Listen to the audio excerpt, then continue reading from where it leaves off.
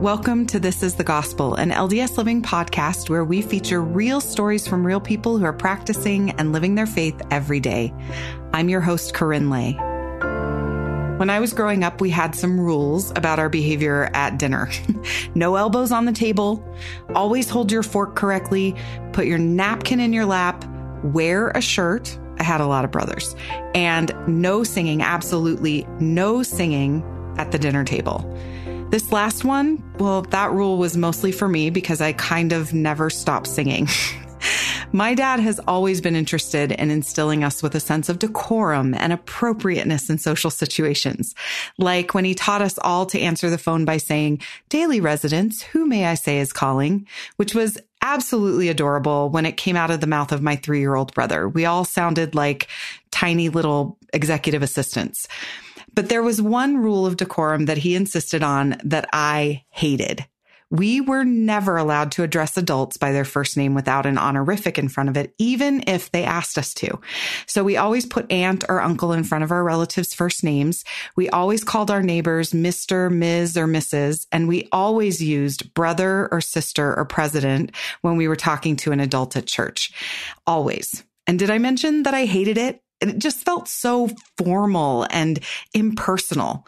So when I was a senior in high school and my young women's leaders told me that I could call them Jane, they were both named Jane, I felt like I'd finally grown up and I cast off the shackles of the brother and sister thing for good. And I vowed after 18 months as Sister Daly on my mission that I would never make anyone call me Sister Daly or Sister anything ever again. But recently I have been re-examining my feelings about the honorific use of brother and sister in our church as I notice it becoming less and less common. What if there's actually something spiritually valuable in repeating out loud that you and I are related every time I address you or mention you or think about you? Maybe like wearing a shirt to the dinner table, my good old dad was on to something more than just trying to help us not embarrass ourselves and him at functions. I love how Joseph Smith, the prophet of the Restoration, asked people to call him Brother Joseph. That feels intimate and special, and an easy way to help those that he was shepherding understand that they were in community with him and he with them. They were building Zion together as equals in the work, and the title of brother was a constant reminder of that connection. So we might not come to any swift conclusions about whether the old way or the new way is better during our time together in this episode. We will get to hear from 2 storytellers who learned a little bit more about how the idea of sisterhood and brotherhood and community are integral to our experience as disciples of Jesus Christ. First, we'll hear from Rachel, who often felt outside the circle of her church community until some really remarkable sisters in her ward family showed her with a simple action that wherever she is, she's always on the inside of their love. Here's Rachel. Growing up, I had a friend with special needs that was bullied mercilessly. And it got to the point where he actually committed suicide when I was in 7th grade. And so I had this fear of being weird.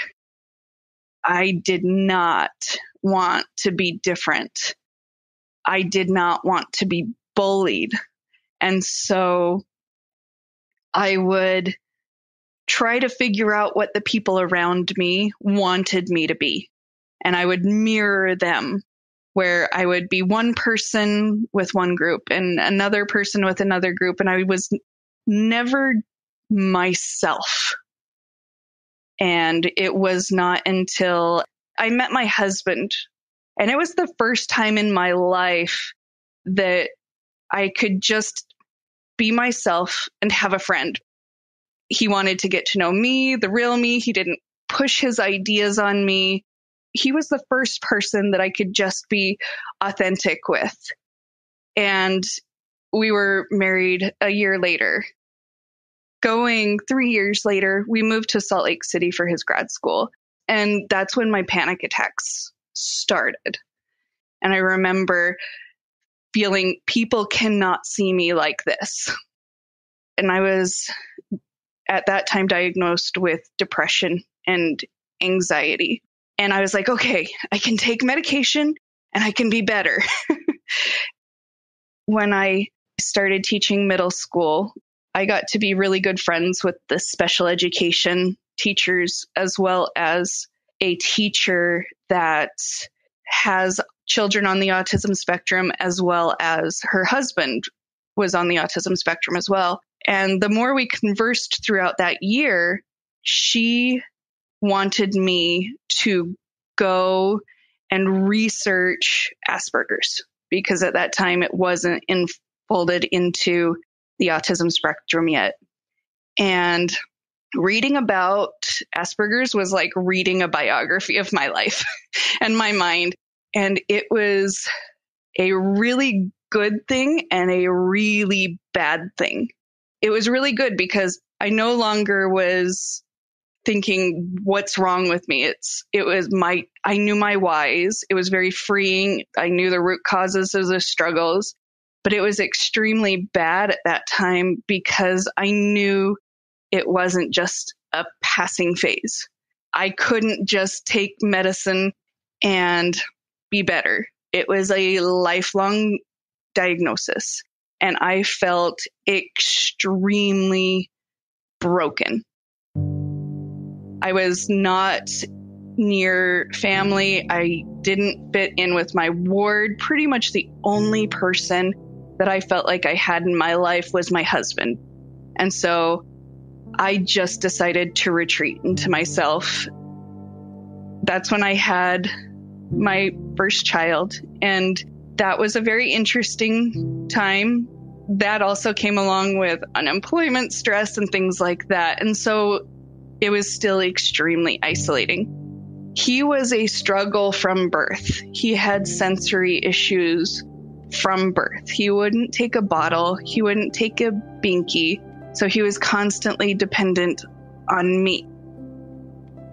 And I was never able to rest. And being on the autism spectrum, I have sensory issues myself.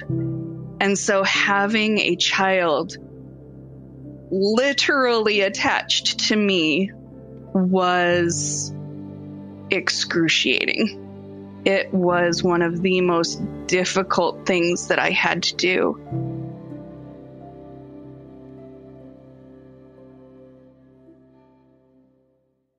I had always been averse to visiting teaching. One of my favorite aspects of the gospel is agency, being able to choose for yourself. I wanted to choose my friends. I don't want to be a checkbox for someone. I don't want someone to be a checkbox for me. And that's kind of what visiting teaching felt like to me, is I was being forced to be friends with these people. And these people were being forced to be friends with me. And Heavenly Father sent me two of the most special women in the entire world, that I did not feel like I was a checkbox to them.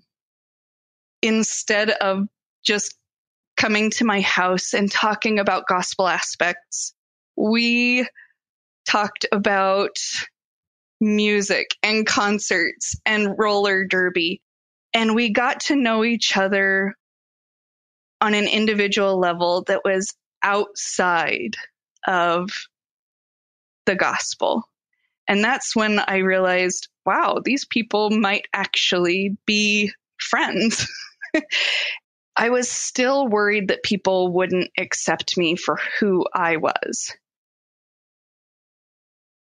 On a particular day where I was just having some of the hardest times with my son, he was not able to communicate with words. And so he would have meltdowns constantly. I asked Heavenly Father, let me see this child through your eyes. I love this child. I need to see him through your eyes. I had an extremely spiritual experience that I saw him as a whole individual, not the defects that I passed along to him because I was feeling extreme guilt at that moment because it was my genetics. It was my fault. And I felt like since I was broken, I broke my son. Now it's not just me. It's him that's going to have to deal with this his whole life. So I was extremely guilty. It was amazing how much love I felt for my son in that moment. And I was able to connect with him better. And when I told my visiting teachers about this story, they're like, he's not broken. He's never been broken. It hit me. I was like, wait, you already knew that. How did you already know that? Because at that moment, I didn't understand it. I thought that I was this weird person that people had to like despite who I am. And one of them said, no, we love you because of who you are. Being able to see myself through my visiting teacher's eyes, I was like, wow, I can actually be myself. And it was a really strange and kind of long transition. But one day, the teacher in Relief Society decided to put the chairs in a circle instead of in lines. And with lines, there are ends, there are exits. With circles, there's no exits. I'm the person that sits at the back of the room by the door. Like, I can't even sit somewhere that's not right by the door. And I physically could not step into that room. It was so anxiety inducing that people would be looking at me. I wouldn't have an escape. And I started having a panic attack, tears and everything. When I have panic attacks, I can't breathe. And because I can't breathe, I get very anxious because I want to be able to breathe. And then I start just panicking. And that is how I felt as I was standing at that door. I couldn't breathe. I couldn't move. All of my innate bodily functions just were no longer working. And my friend, one of my visiting teachers, came up to me and she asked me what was wrong because I just kind of stopped in the doorway and was blocking it. And she took me out into the hall and she says, "It's okay. We can have class out here." And I was ready to just go to my car. I was still extreme high anxiety because usually I go and isolate myself. And I was like, she's going to see me have this panic attack. And I had never had a panic attack in front of a person other than my husband at this point in my life. It was one of those things. Do I trust her enough to still be my friend after she sees this? And my friend, no, we're going to sit here and we are going to have class out here. And she was probably 7 months pregnant at the time. And she sat down with me on the floor in the hall. And then other people that I knew came by. They asked what was wrong. And I was able to tell them. And they sat down. And it ended up being about 7 women sitting down in the middle of the hallway outside the Relief Society room, supporting me. When Relief Society started and people weren't walking past us again, that's when I was able to calm down a little bit more. I didn't feel like I was on show. for all the people that were walking by anymore. I had my little group of 7 women that were there to support me. The way they did that is they just started joking. They started telling funny stories. And it wasn't a, let's console Rachel and try to help her through it. It was more of a, let's just help her calm down and move on. Let's get her to think of something else, which was so freeing because I knew that that panic attack was irrational. I should not have had a panic attack because chairs were moved. And that's the simple truth. Chairs were moved. I had a panic attack. It made no sense to me. The bishop ended up walking by in the middle of Relief Society, and we were just all sitting on the ground. And he says, "Are you guys having class out here?" And my friend says, "Yes, we are. We're here having class with Rachel." And he's like, "That's good." And he walked away. And he was extremely supportive. It was the first time that I ever felt that my ward could help me replace the closeness of family. And because of the people around me, loving me for who I am, loving my son for who he is, and just being family has been amazing.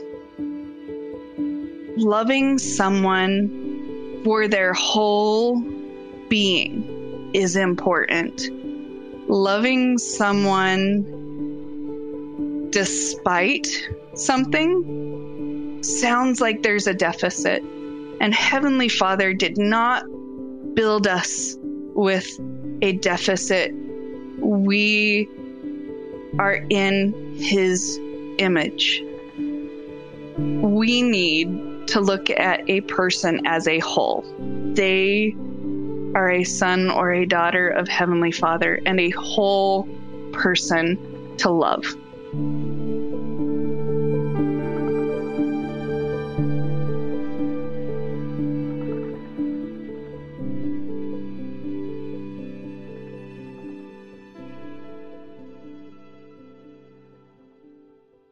That was Rachel. This story and that experience with the women in her ward reminds me that sometimes the work of building Zion, of creating community and communion, happens in the main rooms of our discipleship, the Relief Society classroom, the chapel, the bishop's office. But sometimes that work is taking place in a holy hallway with your sisters surrounding you in fellowship and solidarity. I think this is an important thing to remember as we spend time with each other at church for several reasons. First, if we want to have Zion experiences, one heart experiences, well, then we have to watch for Zion opportunities wherever and whenever they present themselves. And secondly, if we remember that community is built in our hearts rather than in a room, we're going to be far less likely to judge one another and more likely to reach out when the hallway is someone's best option. I think we'll feel empowered to widen the circle of our love, to extend it beyond where we think it ends, and then innovate around what it even means to draw lines and circles so that our community of Christian discipleship can truly reflect His love to everyone, everywhere. While Rachel's story is about creating a little piece of Zion in her ward and in her neighborhood, our next story from Medlir is about creating a little piece of Zion for an entire country. Here's Medlir. I'm going to date myself now a little bit, but I was born about 10, 12 years before the end of communism, so 1978. And by most accounts, at least I perceived my childhood as a normal one until 1990, when, as it happened across Eastern Europe with the fall of the Berlin Wall, the world in a way came to Albania and the Albanians went into the world, this sense of breathing out and breathing in. And likewise, that's what happened also with the missionaries, right? So the missionaries came into Albania about 1992. Albania is a special place. It's a wonderful place. A place that I think people have all kinds of misconceptions if they know anything about it. One of the questions that often was asked to me was whether it was by Argentina or somewhere in Latin America. Of course, Albania is in Western Balkans, in Europe, Southern Europe, just north of Greece, across from Italy, a very small country about the size of Maryland. And about 2.5 million people, right, live in there. But Albania is a place of natural beauty. It's a place of beautiful people that have suffered. Generally, Albanians are kind, generous, and wonderful people, especially towards strangers, where they're very welcoming and let them in. And so I think those characteristics actually were very helpful in the early stages of establishing the gospel in the country, because Albanians were very open to letting missionaries come in and anybody else who wanted to. And even if they're not interested in the gospel, they'll still be interested in giving you a meal and a hug. And so that's a wonderful thing. And it's not unique in that. I mean, a lot of other cultures have something like that, but at least for me, that is a wonderful aspect of my culture and heritage. We were raised by a wonderful mother and wonderful father. His background was Muslim, and my mother was an Eastern Orthodox. Growing up, you would have a lamb, right, sacrificed for Bayram, but then you would have like a Muslim holiday, and then you'd have the eggs dyed red, during Easter, and both of them under the same roof, while communism is raging outside, right? So you have this wonderful thing, and so for a people that has, undeservedly, in a way, suffered because of choices made by governments, but have persisted in keeping the faith of Christ going. And so we had that. But we grew up with paintings of Rembrandt. The stories of Christ that I knew were the paintings of the famous painters, because those were allowed during communism. And so I still remember the album from the Rembrandt paintings, whether, Christ child or Christ on the cross or Peter or Paul in jail, right? So all these experiences. And that was my formative period with regards to the gospel. And so in 1990, as you get these various denominations coming to Albania, right? Because until 1990, there's no religion in Albania. Albania is an atheist country, officially atheist, the only communist country that actually became officially atheist in the 60s. And so in 1990, all of a sudden, you have this kind of flooding of the country and society with various religious denominations, both traditional, so Catholicism, Eastern Orthodox, Christian Orthodox, Muslim, and others, but also Protestant groups. And so we become reacquainted now with these stories. So my sister and I became educated on these stories of Christianity, but also Islam and others through these narratives and through these paintings, and also through rites and kind of traditions that our families and neighbors still maintained, even though they were illegal under communism. And so we had this genesis, so to speak, the seed of faith, within us. And so then we begin to recognize this truth. And so we read in the Bible quite earnestly, but just not finding ourselves in any of these kinds of denominations. And then by 1993, we actually meet the missionaries. And so this was the next turning point for me as a 14-year-old encountering the gospel for the first time. And then within 2 to 3 weeks, I think, we were baptized. There was no branch in my hometown in Durrës. And about 3 weeks later, Elder Oaks comes and dedicates the land of Albania. And we are there with about 30, 40 members that had been baptized by that time, and hearing those wonderful blessings that were bestowed on that land. Beginning in June of 1992, when missionaries first came to Albania, and the first members that were actually baptized in Tirana, and like I said, then the missionaries came to Durrës, where I was, the church begins to grow with leaps and bounds, and it's a wonderful blessing for people and for society, but at the same time, Albania is still in a period of turmoil. There's a lot of, obviously, growth, but there's a lot of pain and suffering, and most people at the time felt that salvation for their children, right, lies elsewhere. And so my mother, who by this time was raising us by herself after my father's passing, felt that the best path for us forward was actually going and achieving an education in the United States. And so first my sister, and then I followed about a year later, in 1996, I was able to have a scholarship to go to Rick's College at the time. where I attended for about a year. And then I went to serve a mission in Seattle, Washington. And there was something that was very important to me as a missionary. And when Elder Scott came to visit my mission, and I remember him, as he did, I'm sure, in countless times with various missionaries to give words of advice. In a particular moment, I introduced myself, and he looks at me for a second and says, he finds out I'm from Albania, and he says, well, look around and learn. And I looked at him and I said, well, this is my first time meeting an apostle. And I said, well, is this it? I mean, there's got to be something deeper than this. Look around and learn. I bet I could get this from a calendar or something. The interesting thing is that expression, that counsel, for one reason or another, has stuck with me the rest of my life. And from that moment on, every opportunity I've had, both in terms of leadership, right, as either district leader, zone leader, or even as a missionary, right, where you're serving people and you're observing bishops and others in leadership positions, or as ministering positions, right, not necessarily as leaders. Every single instance I had a chance, I shadowed them. Right? It was an opportunity for me to say, okay, I've got to put this into effect. I have to look around and learn. And that has been the case throughout my life, observing at every turn various examples of Christ-like service and leadership.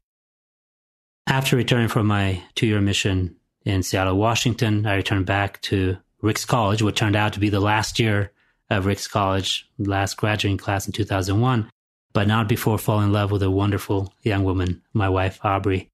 A beautiful, wonderful, talented artist from Cincinnati, Ohio. We met at Ricks College, where she was an art student, and then both of us continued on to Utah State, where she continued with her art career, and then I continued with my studies of political science. And then from then on, we went to Washington, D.C. to do some work for my master's and my PhD until about 2010. 2010 is a very interesting, and President Nelson talks about hinge points in history. And I'd argue that 2010 was a hinge point in our family history. So 2010 finds us in Washington, D.C. And my wife, at the turn of a pivotal year for her, she's very successful as an artist at this point, and she's had a few shows in Washington, D.C. I am about 3 or 4 years into my PhD, starting my field work. And I remember being at the Lincoln Monument and looking over the skyline, and we said, it's time to go. It's time to leave. And we felt this, and especially she did, and it's often the case in our relationship. Unfortunately, I have to rely a whole lot more on her, on this kinds of inspirations. But the decision is that, okay, it's time to get out. And so I said, well, where would you like to go? And she said, well, I have roots in Scandinavia, and so let's go to Northern Europe if we can. And so I applied for a fellowship, and by miracle, nobody had received this fellowship. Nobody even knew they existed. Somehow I found it, and I got this wonderful fellowship with the Swedish Institute in Stockholm, Sweden, at the National Defense College. And so within 3 months, we were in Sweden. And I'm increasingly getting this sense, and it's 2010, fall of 2010 at this point, I'm increasingly getting this sense that that's not my place, that I need to go home. I need to go to Albania. And so we had conversations, my wife and I did, about this. And I remember us being at a Sunday school, and I was called a Sunday school teacher in English. And I remember having this discussion with the class. And at the very end, in a very kind of, as often happens the case, pride comes before a fall, I kind of just nonchalantly was talking about challenges and how the saints were often asked to make sacrifice and to leave the comfort of their home behind. And said, okay, at any moment, get up and leave. And I asked the class members, I said, well, are you ready today to drop everything you've known, everything you've done, everything you've achieved, and just go?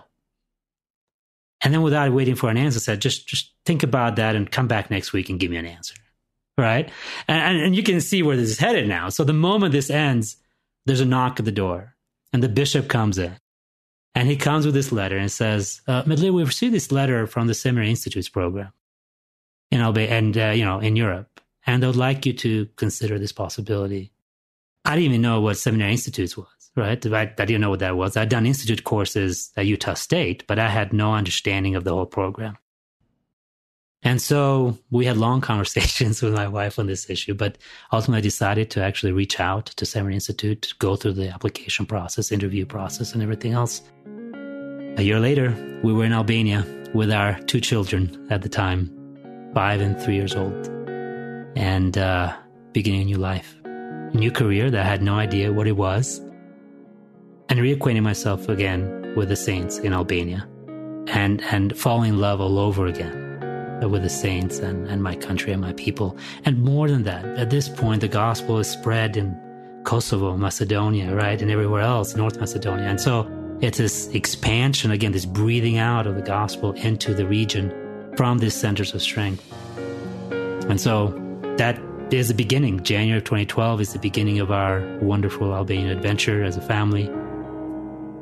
So here I find myself 20 years since becoming a member of the church, once again re-immersed in my culture, in my people, with my people, in this history. But this time, I have the opportunity to share this with my family, with my wife and my children, soon to become 4 children while we stay in Albania, and the opportunity to, of course, continue to serve my members.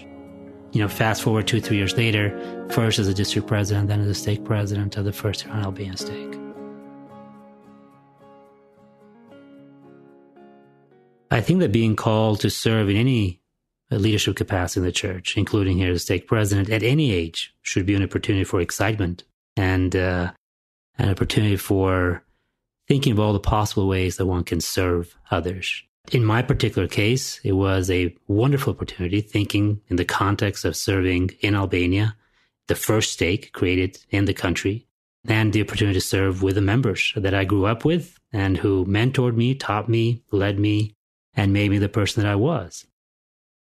The wonderful thing about being a stake president, having that calling as stake president, and I want to be careful here, is that everybody knows that the hard work is done by the members and the bishoprics and the branch presidents and everybody else. So the wonderful thing is that you have a whole team that can focus, yes, on local temporal issues, because you need to address those, especially in a new stake. But the most wonderful part beyond that aspect is the ability to actually chart out a vision for the stake, but also for the whole membership. And to pray and to consider and ask what more needs to be done. What is it that we're lacking? There was this very clear to me early on that we are very good at doing a lot of things just generally for the general membership. But there are pockets of membership that don't quite see themselves reflected, right, in church events, church activities, and the direction in which a church kind of is headed in a way in terms of what we're spending the day-to-day on. That's the first concern. The second concern is, how do members see themselves, especially when it's a small, right, congregation in a country of 3 million people, 2.5 million people, you have 1,000, 1,500 members. How do you see yourself? Like, do you see yourself with a sense of inferiority towards others? Are you defensive about your identity as a member of the Church of Jesus Christ of Latter-day Saints? Or are you proud of that in a good way? Is that something that you actually are confident to share with others?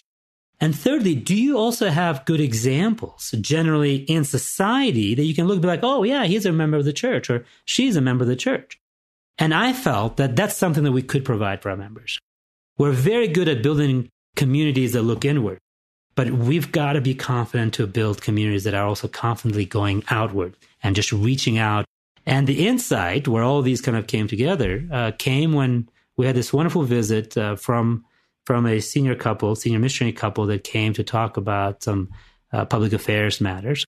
We were having a conversation, somebody with a lot of experience in these matters. And I said, I have this conundrum. I said, I'm trying to bring together these two experiences. One is the importance of engaging with the community, but then we also have members of the church that can contribute, but I want to bring in the members. How can we showcase the talents that our members have? And so he looks at me and says, well, what about an art competition? What about an art exhibit? And the moment he said that, I was like, oh, that's brilliant. All of a sudden, all the pieces kind of came together, right? There's this sense of confirmation that what I was hearing is what the answer to my prayers and my question for a long time. There was no doubt in my mind that that was the direction we should have gone and we should go. And that's what we did. what we decided to do was that we would not just an exhibit, and just selectively, and not just our members, but we are actually going to set up a website, and we're going to have a national call for artist submissions on the theme of the colors of my family. And that was the theme. And the idea was that anybody, anywhere, ages, I think it was 14 and up. This was, by the way, an activity that was directed by the public affairs director. The curator, it so happens as my wife was an artist, she asked her to curate the show, and she brought in 3 other members of the church that had artistic experience, that knew the art community. And we were able to bring in students and established artists. We had over 100 submissions that we were able to showcase in Tirana, the capital, one of the main exhibition halls there, where we were able, over a course of 1 week, actually it was 2 weeks the first time that we did this, we were able to have an opening. We gave awards because we had foundations that were actually doing this separately from the stake, because the stake obviously can't spend money on these kinds of events. And working together with various organizations, we were able to put together a wonderful event where we have now not only members of the church that are contributing their artistic, skills, but we have non-members that have also contributed. They're finding out. So it's a 6-month period. They're finding out what the church is. Who are these people organizing this event? What is the theme of the event? And you're describing there what the values are, right? People are actually spending time to do a work on this particular theme, right? So you're helping people to work through these issues as they're creating new pieces of art. And so we did. We had 100 pieces that were submitted. Ultimately, I think we had about 50 artists, and about half of them were church members. The other half were not church members. I think over the course of 2 weeks, we had over 1,000, 2,000 spectators. I mean, people that came in to see the exhibit. And then at the end of that, when we gave the awards to the winners, we also awarded the Family Value Award. But church members are also, more importantly, seeing themselves, confidently engaging with the rest of society. Torn down the walls, No walls anymore. No more 2 communities. 1 community, 1 theme, 1 purpose, 1 objective, the importance of families. And we now are in conversation with each other. This conversation mattered to me. It mattered to me because my conceptualization of the gospel centers around the importance of communities. But I think the essence of the gospel really is about relationships. Joseph Smith said as much. And so that's why this is important to me. Now, the problem is, as I mentioned earlier, is that when we think of communities, sometimes we run the risk of just kind of closing up and just saying, okay, here's the community, and we're going to build Zion. And then we have this secondary thought, and this is not original to me, others have contributed to this, that Zion somehow will come about in a way independent of what we're doing. And Christ will bring Zion down, and then we kind of enter it, We participate in this millennial glory. And certainly there is that aspect of it. When Christ comes, something changes. But we have to all along be working towards that. And we can't do that unless we're opening up and broadening the borders of Zion. And as again, a good friend of mine has alluded to this, Zion, oftentimes the growth and the rhythm of Zion is kind of like breathing in and breathing out. There have been times in the past where Zion kind of just breathes in. There's a moment of consolidation. There's a need for us kind of coming together. But then there is this period of extension, expansion, breathing out. So breathe in, breathe out. And that's the point of community, I think, Zion is a community. And so, yes, there are times when we need to kind of come back, consolidate, get strength in one another. But then we need to confidently just tear down the walls and just go out. I've thought often of the question of what drove me towards those particular activities or those particular events. And of course, we can go back and think about where it all started, It starts with, again, these pictures of Christ with Rembrandt and others, and this visual aspect, of the saints and others that have come before us. And so maybe there is this relationship between having this art show, right, that in a way encapsulates what we can give, but as a manifestation of the divine presence as well. Albania is actually a very generous view of religious understanding and living together with others. I mean, there are, as I mentioned earlier, there's Muslims and Catholics and Eastern Orthodox and Protestants and others. And so for me, doing all these things in Albania, with Albanians, for Albanians, right? And by Albanians, because they're doing this, I'm not doing this. I'm just saying, hey, it'd be great if we did. And then everybody else contributes this wonderful talents into something like this and countless hours. And that is special. That is special because that's where godliness is manifested. That's where, in the service of one another, in the inspiration that comes about through the process of preparing for it. I've always talked about, my mantra is process over outcome, right? That is that we find God, we encounter God, not at the destination, but on the way to the destination. Not taking shortcuts, not shortchanging our experiences, but working through all the problems, because in that process, as you are painting that wonderful painting of what the family means to you, as you are engaging with the community, you find God, you find Christ. And that, to me at least, is the most sublime form of worship. Because again, we're worshiping together, right? We're not worshiping individually, closeted away, hidden away inside from one another. But we're constantly having these spiritual, wonderful, divine experiences. As we are communicating with Muslims and Catholics and Eastern Orthodox and Protestants and the Bektashi. And can you imagine there? I mean, this is like Pentecost, right? The day of Pentecost. It's like when people are talking different languages and they come from different backgrounds and the Spirit descends upon all of them. And you bet that is how it felt when we all speak in different languages, so to speak, right? Different religious languages, different religious traditions, but we're all bearing witness to the same God.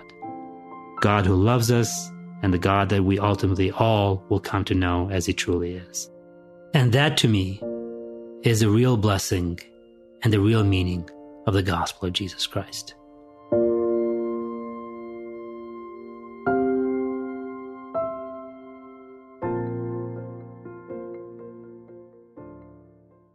That was Medlir.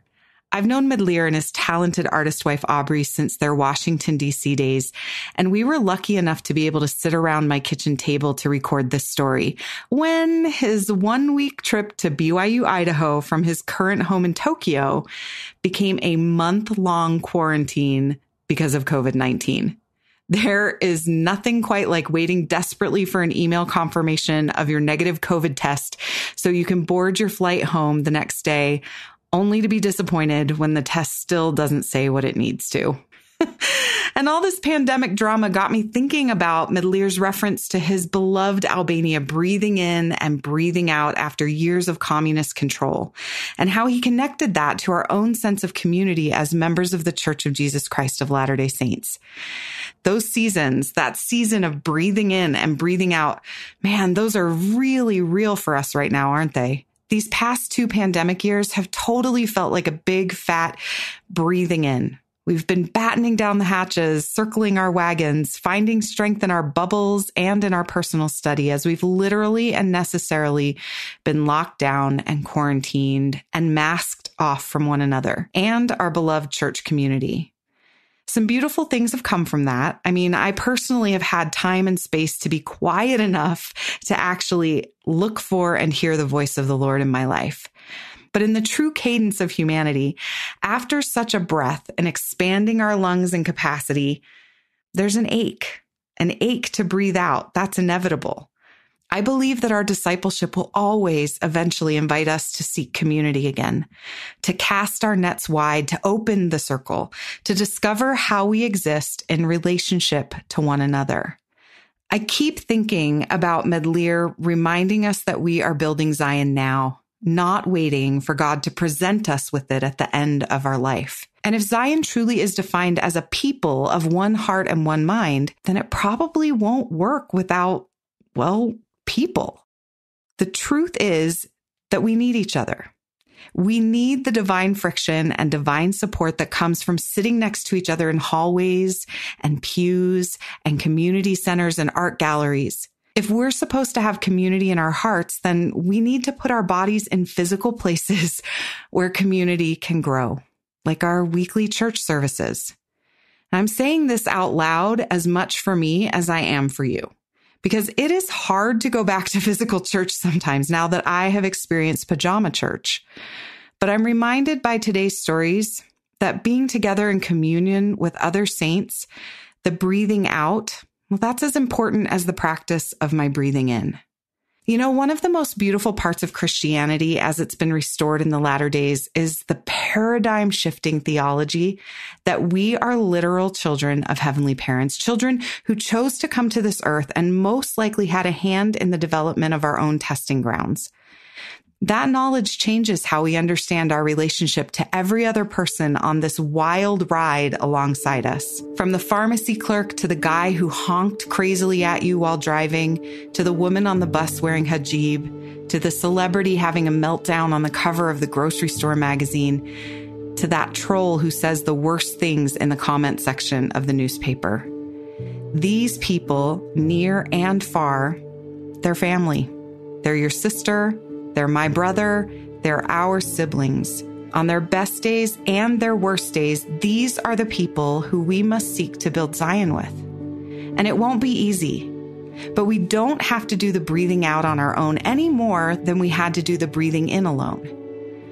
I love what Sister Sharon Eubank said in the October 2020 General Conference about building a Zion community. She said, quote, "We may not yet be where we want to be, and we're not now where we will be. I believe the change we seek in ourselves and in the groups we belong to will come less by activism and more by actively trying every day to understand one another. Why? Because we are building Zion, a people of one heart and one mind. I offer this invitation, be part of a collective force that changes the world for good. Our covenantal assignment is to minister, to lift up the hands that hang down, to put struggling people on our backs or in our arms and carry them. It isn't complicated to know what to do, but it often goes against our selfish interests, and we have to try. The women and men of this church have unlimited potential to change society. I have full spiritual confidence that as we seek union of feeling, we will call down the power of God to make our efforts whole." End quote. And there it is, friends. We will call down the power of God to make our efforts whole. Because long before they were our brother and our sister, that melting down celebrity, that road rage driver, that woman having a panic attack outside the Relief Society room, and the Albanian teenager who only knows Christ from a painting, they were his children. And he wants to help us. He will help us help each other into community, to union of feeling and Zion hearts. If we will choose to breathe in and then breathe out the love of Jesus Christ, our Savior, together.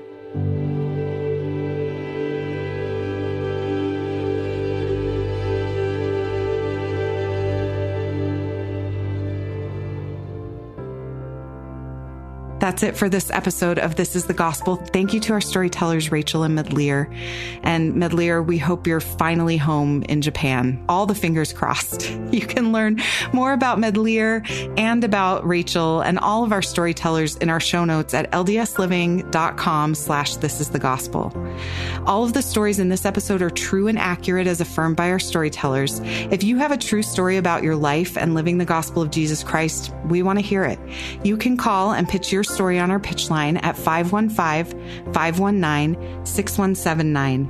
We meet so many of our storytellers this way, including Rachel from this episode. So give us a call. You'll have 3 minutes to leave us a pitch, so plan ahead to give us the best parts first. You can find more tips on how to pitch a great story by following us on Facebook or Instagram at thisisthegospel_podcast.